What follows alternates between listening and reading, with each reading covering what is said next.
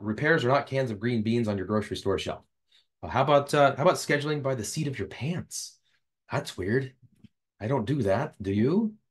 So here's a challenge with this current scheduling model that many shops are operating with is that there's no plan for walk-ins. What do you do when someone walks in? You don't. You can't.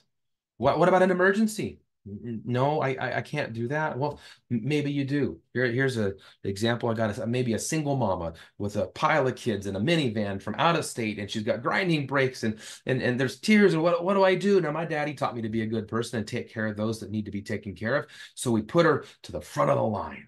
And we get that vehicle fixed for her. What does it do to all the other cars that are waiting to be produced and repaired? It's that rolling slowdown.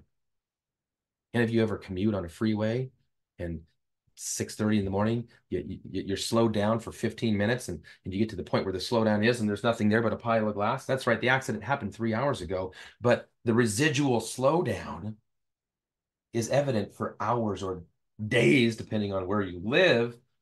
And the same thing happens when we throw an emergency in.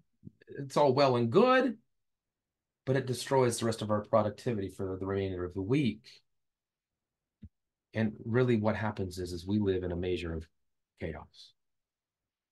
And even though I've heard shop owners tell me, oh, it's controlled chaos, Clint, it's chaos. And chaos always inevitably leads to broken promises. And when we break our promises with our clients, we violate trust. And when you violate trust, you damage relationship. And when you damage relationship, you're left with nothing but a transaction. And if you choose to be a transactional shop, it's at that point you go to that little X in the top right of your screen now, and I'll bid you adieu. We are not transactionalists. We're relational specialists. Fixing cars is secondary. You're not the car fixing business.